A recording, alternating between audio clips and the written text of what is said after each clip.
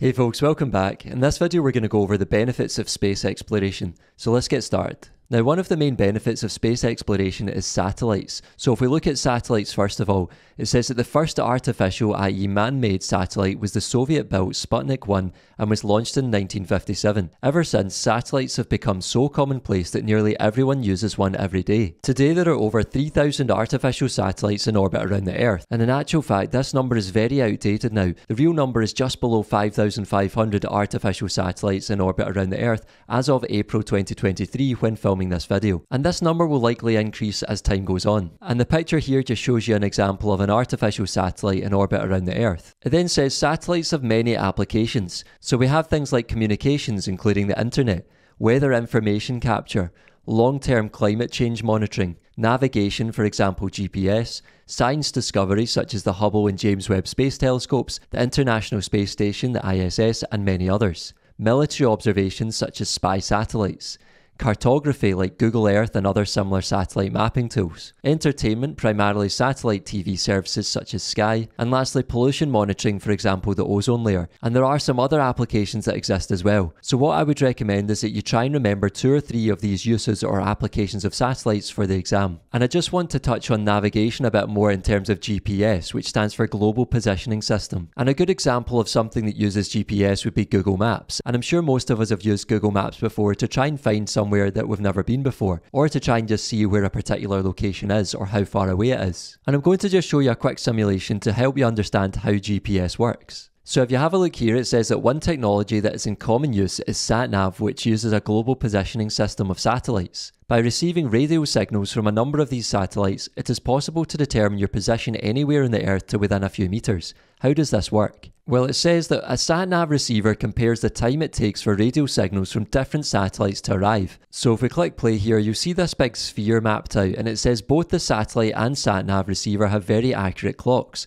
The receiver can measure the time it takes for a radio signal to arrive from the satellite. By also knowing how fast the radio signals are travelling, the receiver knows how far it is from the satellite, but it could be anywhere on the surface of this sphere. And here's the surface of the sphere that goes all the way around. If we click play again, it says the receiver can receive radio signals from several satellites.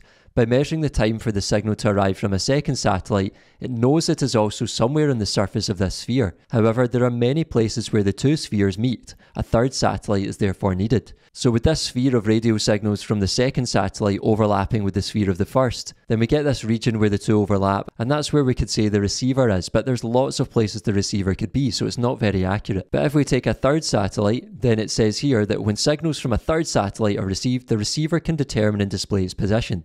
In practice, more than 3 satellite signals are received to fix the position with greater accuracy. But you can see that even with just 3 satellites, with this third sphere overlapping the original 2, we get this point down the bottom where all 3 spheres overlap, i.e. all 3 radio signals overlap. So the receiver placed at this point where all 3 signals overlap would be able to display a good degree of accuracy for the position of an object. And this is the basic idea that underpins how GPS works. Going back to the notes now, another main benefit of space exploration is space technology, and it says here that satellites are not the only beneficial technology to arise from the exploration of space.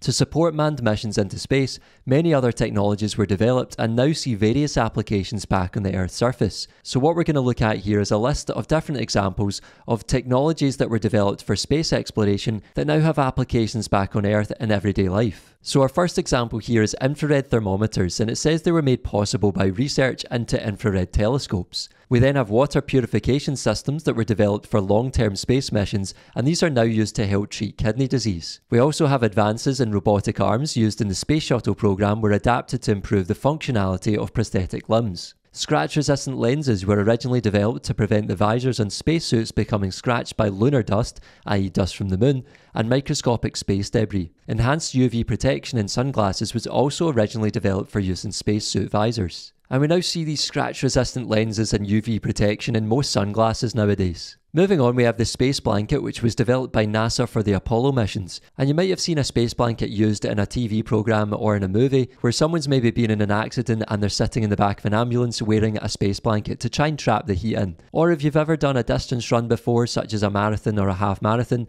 they sometimes give you a space blanket once you've completed the run to try and help you to maintain your body temperature, because sometimes your body temperature can drop quite significantly once you've expended a lot of energy. Next, it says that extensive research into heat shielding and fire-resistant materials for re-entry have been adapted into building and aircraft designs. NASA's advanced firefighting equipment is now standard issue. And another one that might be quite familiar to you here is Tempur memory foam, which was developed as a crash protection material. And you might have seen memory foam in things like shoes such as Skechers or in pillows and mattresses.